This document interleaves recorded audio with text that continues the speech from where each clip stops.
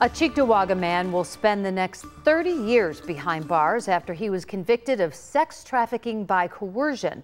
According to the U.S. Attorney's Office, 40-year-old James Fox used drugs like heroin and crack cocaine to keep his victims dependent and coerce them into commercial sex acts.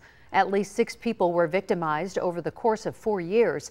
Buffalo special agent in charge of Homeland Security says, quote, "With the sentencing of James Fox, we have removed one of the most degenerate predators from our community," end quote. A 35